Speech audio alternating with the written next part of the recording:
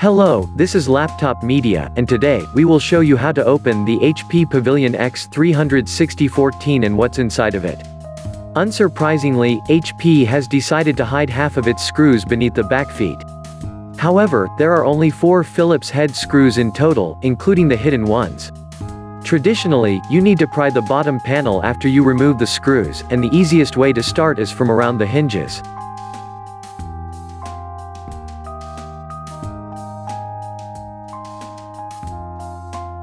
In terms of cooling, we have 2 heat pipes, managing the temperature of both the CPU and the GPU.